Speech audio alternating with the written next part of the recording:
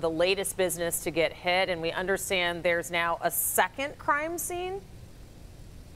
Well, so there's a second store that was hit about 5 miles away from here in the city of Detroit. It's possible they could be connected, but there are so many of these smash and grabs happening now that it takes a while to connect all the dots. Let me get out of the way and show you this crime scene. This is a party store here near 9 Mile and Hoover in the city of Warren. And as Mike zooms in, you get a better idea of just how terrible the damage there is. You can see the portion of that half wall is just laying on top of itself.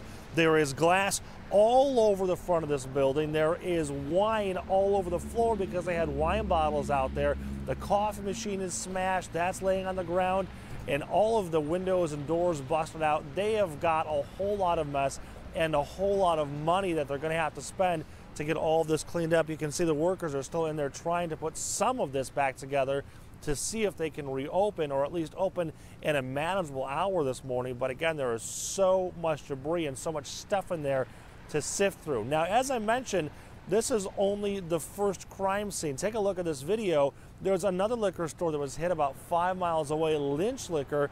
That is on Van Dyke, not far off of I-94. So again, there's absolutely no way to know right now if these two smash and grabs are connected.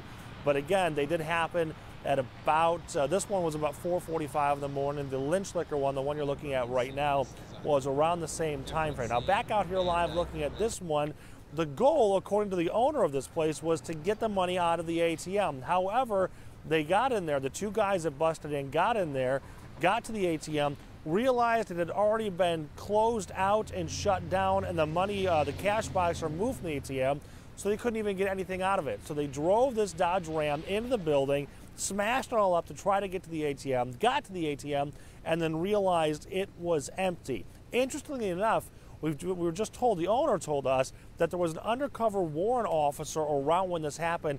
They chased the Durango that was here as the getaway vehicle. They lost sight of that, though, and weren't able to catch anybody. So, Everon Rana, the bottom line is that these smash and grabs continue. This is an ongoing problem in Metro Detroit, and specifically at this one, they did all of that damage, causing so much problems and headaches for the owners of this store, and they didn't even get anything. Oh, you just certainly feel for these business owners, because now they're going to have to, of course, get the repairs, however much time they may not be open. It's just a big inconvenience. Nick, thank you.